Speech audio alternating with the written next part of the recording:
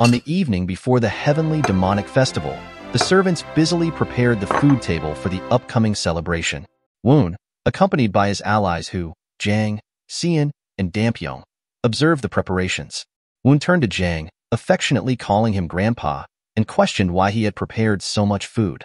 Jang, with a smile, explained that as the young master was believed to be the heavenly demon's descendant, it was only fitting to offer such a plentiful feast as a tribute to the heavenly demon. Woon scoffed at the notion, dismissing the idea of being the descendant of a heavenly demon. He saw himself as nothing more than a troublemaker who caused chaos at the banquet hall. However, Jang insisted that Woon's status as the heavenly demon's descendant held significance. In his mind, he acknowledged that his efforts in building up his image had been in vain. What truly mattered was the role of Frontier King, not his personal image. He hoped that the second young master, Jin, would lower his guard a bit more, particularly after their earlier incident, provoking Asmit to a fight. A servant informed Woon that he had a guest. To his surprise, it was Lady Sarah who arrived. As she removed her mask, she greeted Woon and asked about his well-being. Woon's ally couldn't help but admire Lady Sarah's beauty, finding her truly remarkable. Lady Sarah wasted no time and got straight to the point. She inquired about Woon's plan to surpass the second young master and become the successor in the upcoming test. It was clear that she was no ordinary person, as her directness and confidence stood out. She further explained that in order to form an alliance with him, she needed to know his strategy for bridging the significant power gap between him and the second young master. Woon assured her that he did indeed have a plan. He called for a man to bring a box and opened it before her eyes. She couldn't believe what she saw and expressed her surprise. Woon confidently stated that with just that, he would be able to defeat the second young master. As the sun rose on the morning of the heavenly demonic festival, Woon and his companion arrived at the designated test location. True to the descriptions in the novel, they found themselves amidst a rocky area to the east of the imposing Red Mountain. Woon had anticipated this scenario long before the festival began, and he had prepared accordingly. His goal was not necessarily to defeat the second young master, but rather to collect a substantial number of tokens during the test. It was through this accumulation of tokens that he could secure his position as the successor.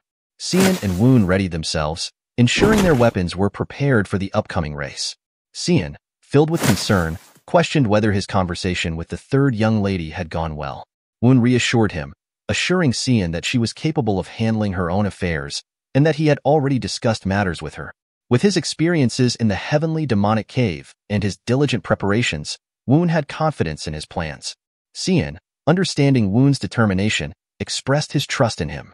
He retrieved a box, containing something crucial to their strategy. With everything in place, he took the lead and confidently declared it was time to go. They set off, following Woon as he led the way to the first base camp.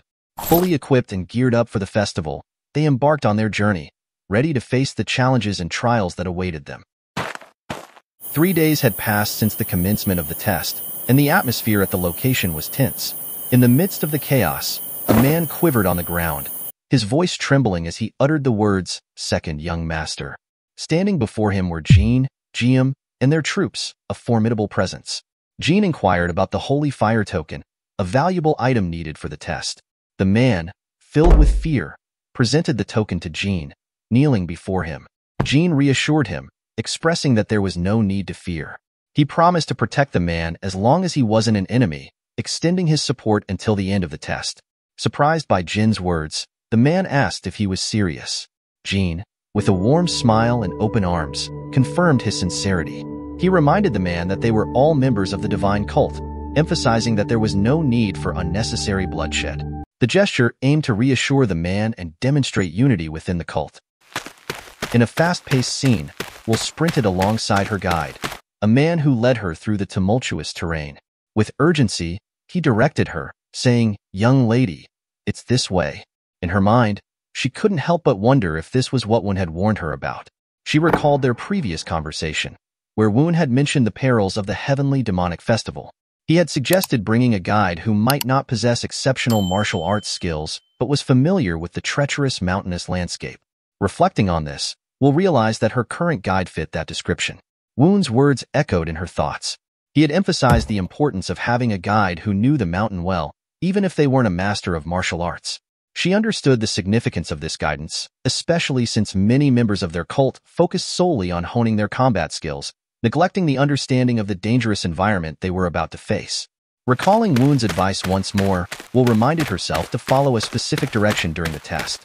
Woon had instructed her to head north, regardless of the different starting points they might have in the test location the following day. Returning to the present, Wu realized the grave mistake she had made.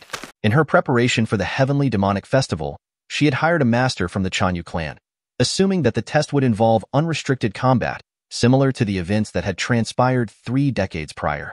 However, she now understood that her assumption had been incorrect. With a sense of urgency, Wu knew that her immediate priority was to head north, as Woon had instructed. She needed to reach him swiftly and rectify her blunder. Time was of the essence, and she couldn't afford any delays. In the midst of the second young master's camping ground, a multitude of tents stood tall. Jiam and Jin sat together, counting their tokens, which totaled to an impressive 46. Jin expressed concern, noting that they had yet to see Woon and Wu. Jiam brushed off Jin's worry, dismissing Woon as someone who relied solely on luck. He believed that Woon lacked talent and popularity, and it was only by chance that he had obtained a fortunate encounter in the Heavenly Demonic Cave. However, Jin's thoughts differed. He acknowledged that Woon's success in being the first person to pass the Heavenly Demonic Cave in 300 years could not be attributed solely to luck. He wondered why Woon had not made his move yet, considering the circumstances. Their conversation was suddenly interrupted by a commotion outside the tent. Jiam and Jin swiftly made their way outside to investigate the disturbance.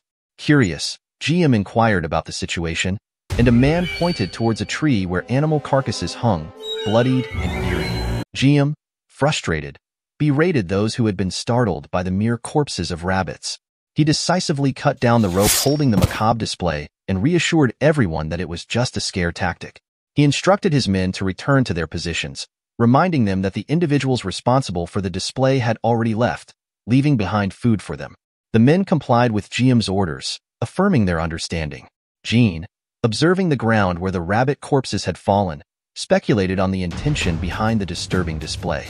He pondered whether it had been set up as a warning for them, indicating a hidden message or a potential threat lurking in their surroundings. Woon and Xian remained hidden, observing the campground of the second young master from a distance. Xian, seeking guidance, turned to Woon and asked if their strategy of hanging animal carcasses would be effective. Woon responded with confidence, stating that it would likely create significant pressure and unsettle their opponents. Reflecting on the novel, Woon explained that Jin, the second young master, aimed to gain the trust of the cult members by utilizing the test as an opportunity. This was why Jin chose to work with individuals who might not possess exceptional abilities, even if it meant sacrificing mobility. Woon recognized this as a favorable opportunity for himself, as it allowed him to showcase his own capabilities. On the night before the decisive day, a raccoon hung from a tree by a rope. The rope was cut, and the animals fell to the ground. Jin, with a perplexed expression, couldn't help but question Woon's intentions. With a serious demeanor, he declared that he would investigate the situation further.